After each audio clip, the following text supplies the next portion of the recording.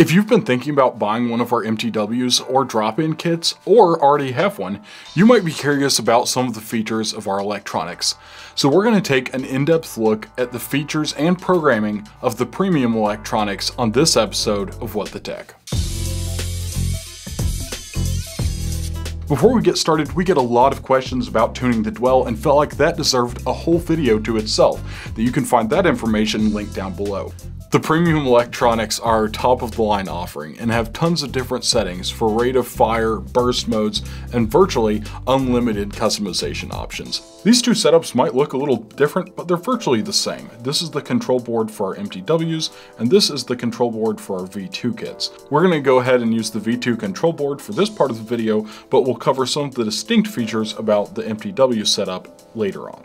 So right out of the box, this is basically what your setup is going to look like. You're going to have your FCU, your wire harness, and your trigger board for whatever configuration of gun you're building. So to get it all set up, you'll take your 5-pin connector on the back side of the wiring harness here and plug that into the FCU. We'll take our control board and we'll snap it into the 3-pin connector on the wiring harness right here. And then finally, the 2-pin connector will just plug right into the back of the solenoid on your engine. The next thing that you'll need for your electronics is any generic 7.4 volt LiPo battery. So we'll just go ahead and plug that into the FCU. So if we go ahead and push the trigger switch, you'll hear this engine firing in semi-auto. And if we hold down the selector switch carefully when we push in the trigger switch, now it's firing in full auto. So to get started, to enter programming mode, we'll go ahead and hold down both of these little 2 buttons on the back here.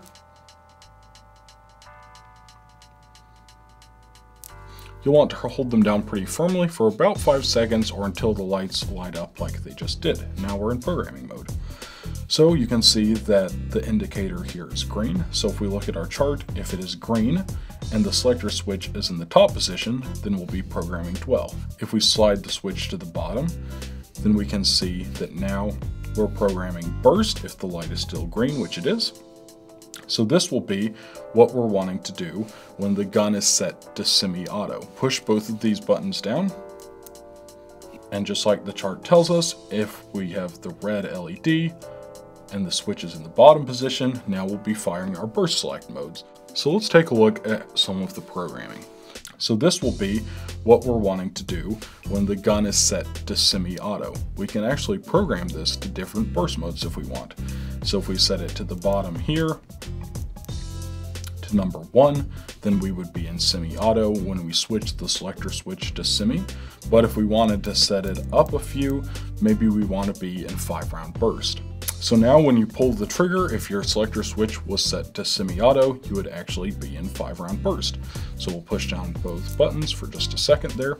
So this would be, what is the gun going to do if you have it in full auto? So currently it's set to setting number 6, which just like our chart tells us here, would be full auto, which is probably what most people are going to want. But just like you could with the semi-auto settings, you can cycle this LED through the whole list here and set it to whatever you want. So maybe if you wanted to, you could have this on 3-round burst and you could set semi-auto to semi, so you could have semi 3-round burst. If you wanted to switch back, you could set your semi to 3-round burst and this one to 5-round burst, or whatever you want. So the options there are pretty unlimited. In the top position of the switch with the red LED on, we should now be in rate of fire. So if we pull our trigger in full auto, you can hear how fast that is. And basically, if I keep pushing this button, it will slowly add to the stack of LEDs here on the side. And now, if I hold down the trigger,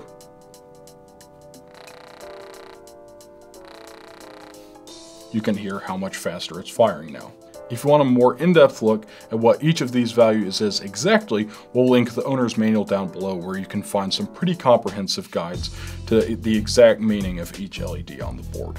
So now that we have our settings where we like them and you hopefully understand how to walk through all the programming modes, let's take a look at how to save our settings. So once we have everything where we like it, there's 2 ways to save all your settings. The first and easiest way is just going to be to take your battery, carefully unplug it, plug it back in, and you'll be good to go. Leave our board like this, and if we don't mess with it for about a minute, it will just power everything down and save the settings, and you'll be ready to go.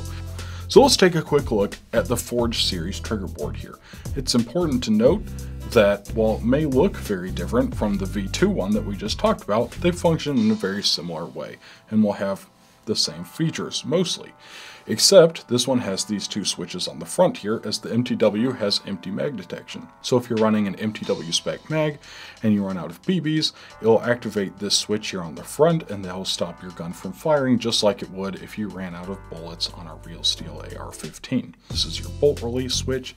So basically after you reload a new mag, you'll just hit your bolt release, it'll activate that switch like that and reset the board so you can continue firing. One other thing you may have noticed is that there are no wires coming out of this board for the solenoid like there was on the other wiring harness, but that's because there's these two springs here on the top that will simply contact the two screws on the contact yoke of your MTW and make the connection to your solenoid. I hope you found this video helpful, and if you want even deeper look at some of this, we're going to link the owner's manuals down below, where you can find some very specific information there about the different dwell settings and the values and some of that if you want to check that out. Thanks for watching, guys, and we'll see you out on the field.